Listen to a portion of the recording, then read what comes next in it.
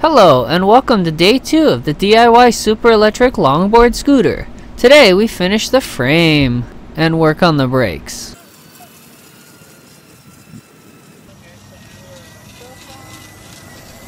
So I start out with cutting some metal. Yeah, look at those sparks fly. As you can see here, my original plan was to make the scooter detachable so I can take it apart and fit it in the car. Later on that does not work out. I cut off part of the front edge here so that it will be safer, so I don't kick it or something when I'm using the scooter. So now a little bit of grinding to clean up the edges. Sorry it gets so shaky here, but the camera tripod actually broke. Stupid plastic. Here I'm making a little cover to cover up where I cut the bicycle frame at. I cut this piece of metal using my plasma cutter. Here I'm test fitting and it fits good, so I tack weld it, and now to finish off the welding. Warning, bright flashing lights. You may want to skip it if you're sensitive.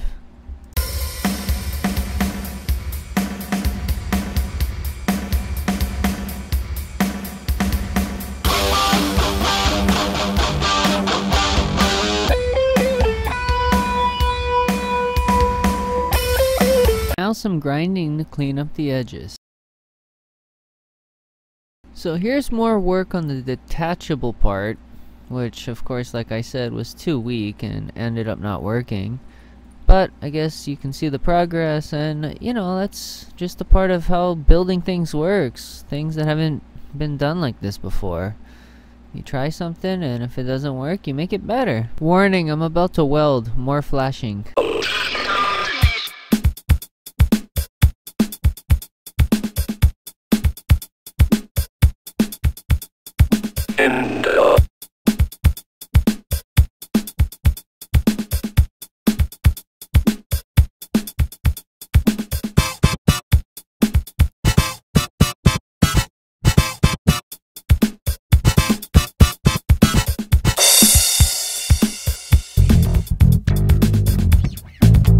Before I go any further, I'd like to add a little air to the tires. Here I am reassembling the front fork assembly with fresh grease.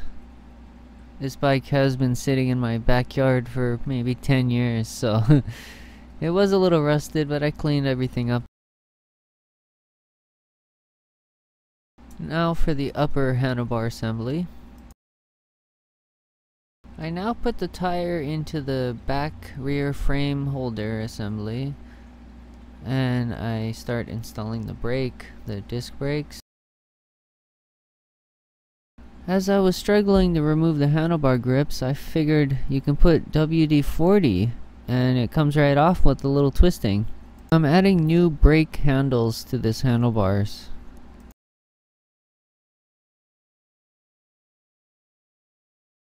And I start connecting the front brakes.